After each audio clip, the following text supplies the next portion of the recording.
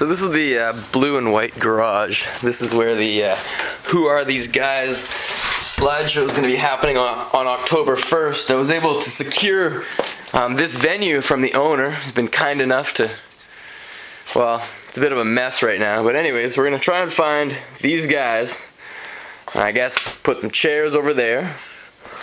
And then hopefully put a projector over there. But I guess today's an interesting day because, well, Sharuk's here, obviously, that's cool. Michel Barret's there. Dale Jarrett's made it. Alice Cooper's head is there. But I got a story to tell, and well, maybe I'll just sit down in that appropriately placed chair and tell you the story. This story is of a promise I've tried to make good on. A few years back, I was at a garage sale in Kennedy, Saskatchewan, just down the road from Kipling, Saskatchewan, which is, as you know, many of you know, a place where I lived for some time with Dom. And I got a book. I found a book there called Zach in Action. Now, it's a Saved by the Bell book, number 15 in the series, and, well, Zach is at it again. I thought I'd maybe read you a chapter, see how it goes. Zach in Action. To all the Saved by the Bell fans who have ever had romance troubles. That's nice. Here we go, chapter 1. Ding! Lunch! Butch Henderson sang out. The fullback of Bayside High Tigers leaned his head back on his beefy neck and bellowed like a moose, calling his sweetie from across the frozen tundra.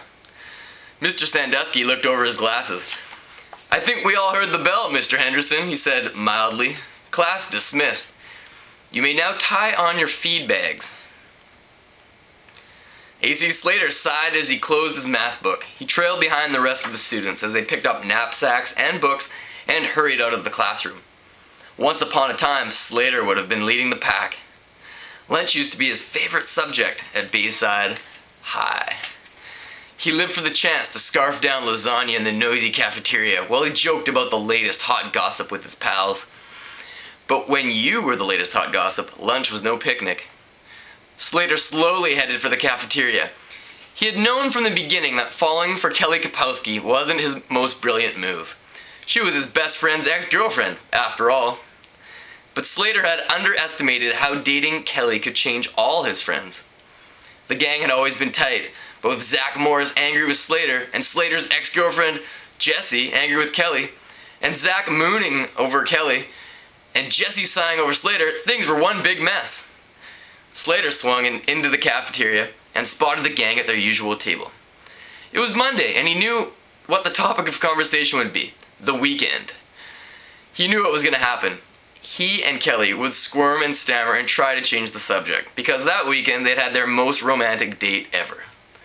"Greetings, guys," Slater said, dropping his knapsack on an empty chair. "Hey, Slater." Samuel Screech Powers greeted him. His frizzy curls looked extra springy today next to his polka dot t-shirt and striped suspenders. "The special today is your favorite, tortilla casserole." "It looked great," Lisa Turtle said, a mournful expression in her dark brown eyes.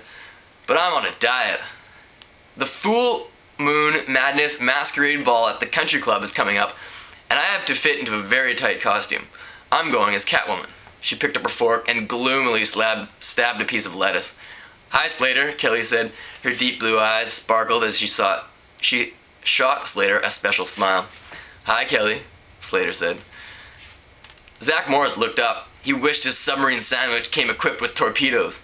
He wished his best friend didn't have an incredibly muscular body and dimples as deep as the Grand Canyon. He wished he'd never lost Kelly Kapowski. And he'd wished he'd ace a midterm, just once. But this was real life, so he chomped down his sandwich and pretended that it was Slater's head. Jessie Spano looked up from her book long enough to nod hello at Slater. He caught only a glint of hazel as her eyelashes lowered and she bent back over her book.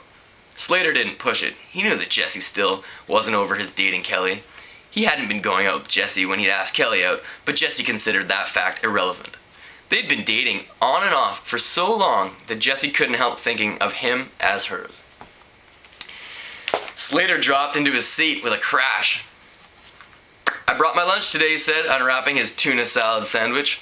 Tuna salad? Lisa asked, looking over. Since when do you eat tuna, Slater? You're a meat and potatoes guy. Slater shifted uncomfortably. Kelly had made him the sandwich that morning when he dropped by to pick her up for school. It was her favorite tuna salad recipe, and she had looked so cute in her gingham apron that he'd sworn tuna was his new favorite thing to eat for lunch. I'm trying to improve my eating habits, he said defensively, and took a big bite. Red peppers and capers, Lisa said, studying the sandwich. That looks like your special recipe, Kelly. Lisa's words hung in the air. Jessie fiercely flipped over a page, almost ripping it in two. Zach took a savage bite out of his sandwich. Lisa wished she could stick one of her pink cotton socks in her mouth, even if she had just bought them on sale. She just wasn't used to tension between her friends. Except for Slater, they had all been together since kindergarten. Before, if someone had had a fight with someone else, they'd usually made up the same day. This tension had been going on for weeks now. So, what was everybody up to this weekend? Lisa asked in a too bright voice. I was at the mall. What did I miss? Lisa considered shopping a competitive sport, and she rarely missed training. I had a fantastic weekend, Screech said. I wrote a new program for my computer. I had a term paper to do, Jessie said, and I played pool with Melissa Alden and some of her friends. Jeremy and Greg were there. They were a riot. She shot a look at Slater, but he was concentrating on his sandwich. She'd hoped the mention of two cute boys would make him just the teeniest bit jealous, but it looked as though it made him more hungry.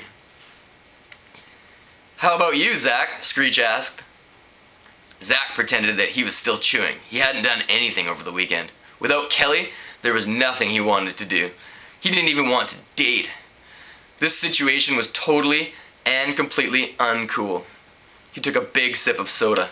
Then he waggled his eyebrows mysteriously and summoned up the naughty twinkle in his hazel eyes that was his trademark. The usual, he said. Whoa, Lisa teased. I know what that means. Screech nodded sagely. Rented some movies, huh? Zach crunched down on a potato chip. What was the matter with Screech? Sure, everybody was probably perfectly aware of the fact that he was sitting around pining away over Kelly, but did the curly-headed dweeboid have to remind them all the time? So what did you do, Kelly? Lisa asked. Well, Kelly said, let's see. I helped my mom do some homework Saturday afternoon. Sunday I went to church in the morning, and then we had waffles for brunch. Sunday afternoon I had a shift at the yogurt for you, and... What about Saturday night? Lisa asked, forking up a bite of salad. That's the crucial night of the weekend. Did you guys see a good movie or anything? No, Kelly said. We just, had dinner out. Cool, Lisa said. Where? Café Romantique, Kelly said in a small voice. Wow, Lisa breathed.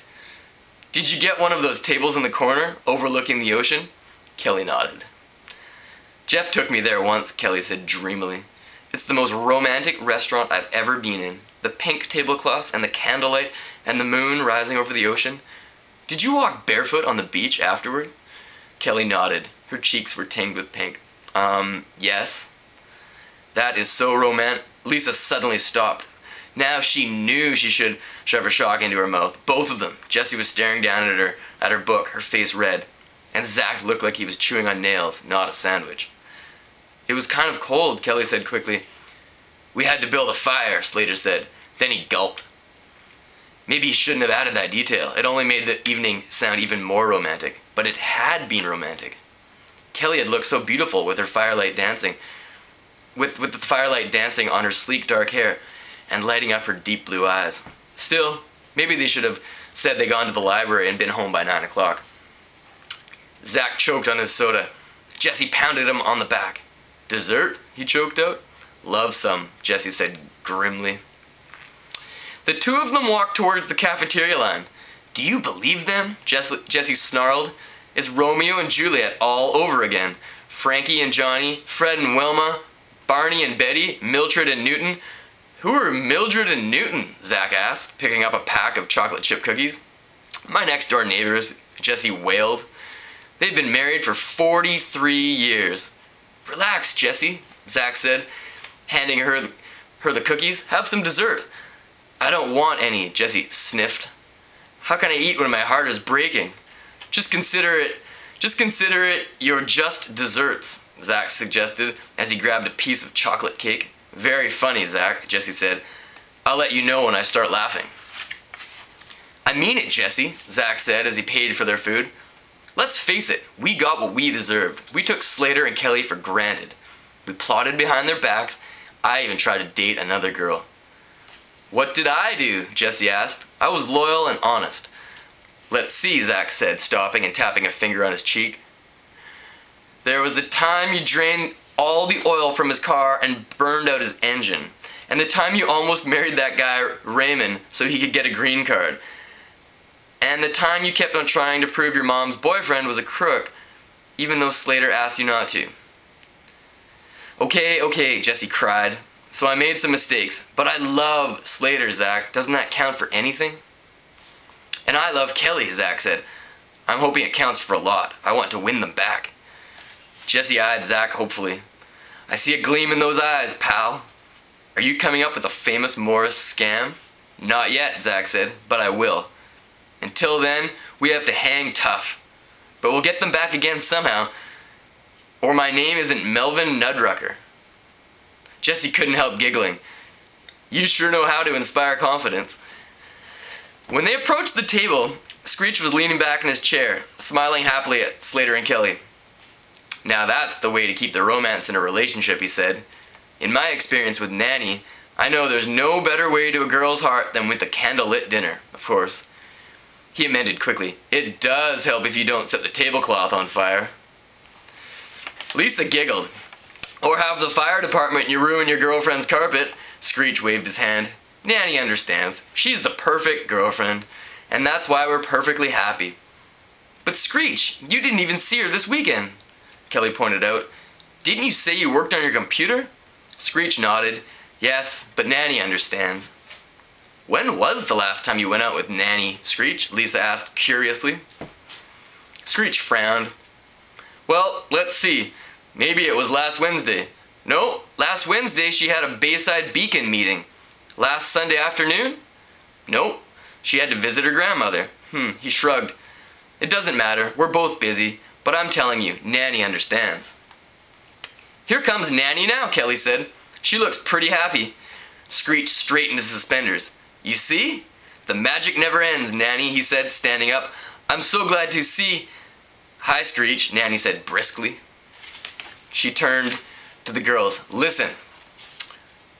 I've had the most fabu idea, girls. I was talking to Phyllis Patowski last night, and she was complaining about not having anyone new to date. So I said, why don't you go after Tony Burlando, because he broke up with Melissa Alden a month ago. And she said, no way. She didn't even know Tony that well because he's in the band and she has a tin ear. So anyways, I had this great idea. Nanny paused dramatically. I'm going to throw a bring your old boyfriend barbecue. What's that? Kelly asked. I'm inviting all the girls I know, Nanny explained. And I'm asking each of them to bring an old boyfriend as a date. Then, at the party, everyone can mix and match. Who knows? We could start some new romances. That sounds like a great idea, Lisa said enthusiastically. But how will I be able to choose which boyfriend to bring? I have so many old boyfriends. How about Cal Everhart, Nanny suggested. Didn't you date him a couple months ago? Perfect, Lisa agreed. And Kelly, you can bring Zach. Jesse, you can bring Slater. Who are you bringing, Nanny? Kelly asked. Nanny grinned. Screech, of course.